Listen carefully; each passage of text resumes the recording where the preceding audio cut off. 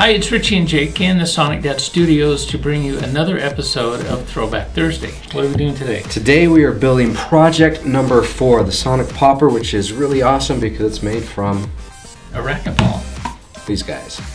This goes way back to like 2012. So you probably remember as a kid the little popper toys. That's what we're going to build, but we've Sonic sized it. We're going to build it out of a racquetball. Pops a lot higher, a lot more power. So this project is pretty simple. You need a sheet of sandpaper, some sharp scissors, an X-Acto knife with a sharp blade.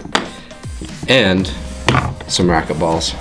So the first thing we need to do is cut a racquetball in half. And this can be a little bit challenging. It's a good idea to have some adult supervision if you're a youngster. So to start your cut, it's really easy. You just put the pointy end into the ball. Do you know how to use that thing? The pointy end goes into the other man. Right, and not your hand. So you'll find a molded seam line right in the middle. If this was a globe, this is the equator, and you just find that seam line and cut along.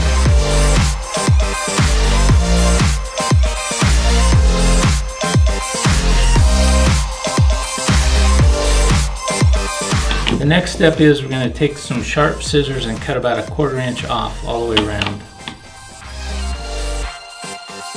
This is an example of the correct amount of cut with the scissors, because when you turn it inside out like this, it stays and it doesn't pop. That's good because we need to do some fine tuning on that one. This one I've cut too much to show you what happens. You can see it doesn't stay. It doesn't stay inside out.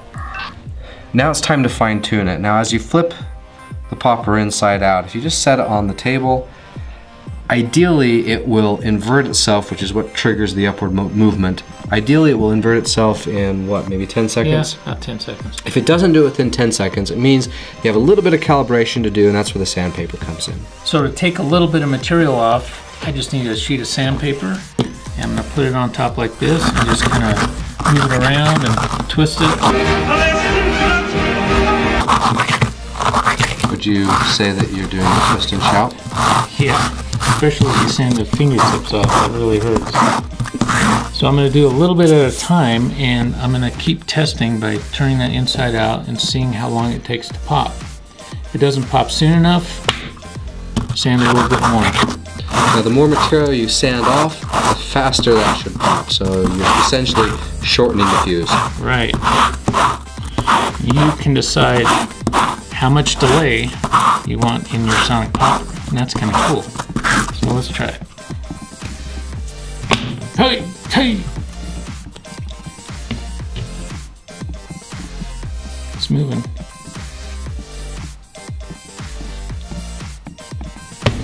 A little bit more. A little more.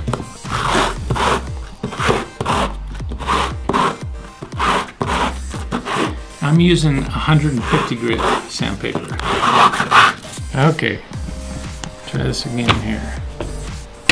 Hey, there you go. That's pretty good. Okay, we've got a couple built. Now we're going to show you how to use them. It's very complicated, so pay attention. First, you take the inside and you put it on the outside. It seems like everything on my inside wants to be on my outside. Then what? Then you set it down and run away. Or be brave and stand here. There are a couple other fun tricks you can do, like this one. You stick it on the end of your thumb and wait. The suspense is really intense.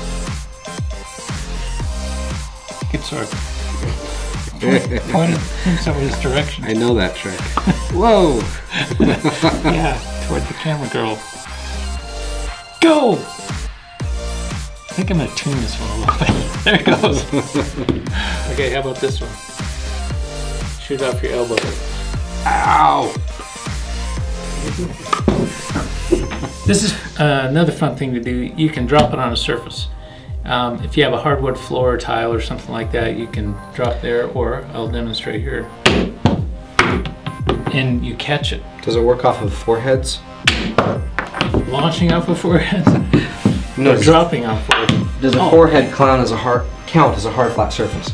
I don't know. We should try it on yours and see if it works. Okay, let's try it on the floor. Works better if it's a hard floor, but it does. Oh! It kind of comes back to you. Oh! So if you have a hard, smooth surface like this concrete, you can really get them to pop well. Harder than me. Whoa! I could hear that one. That one made my ears ring. Lame.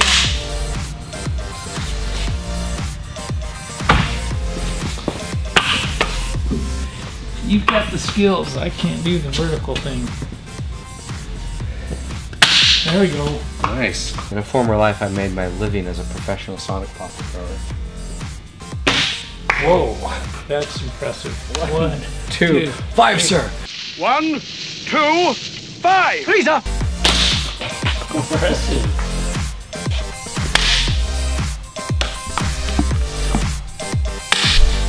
So there you have it, folks. That's project number 4, the Sonic Popper. Thank you for suggesting it. Let us know which project you want us to do next.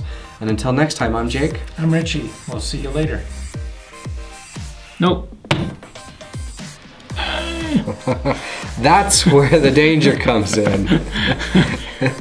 Yeah. Thanks for watching. If you like what we're doing, please subscribe to our channel. And visit our website, sonicdad.com.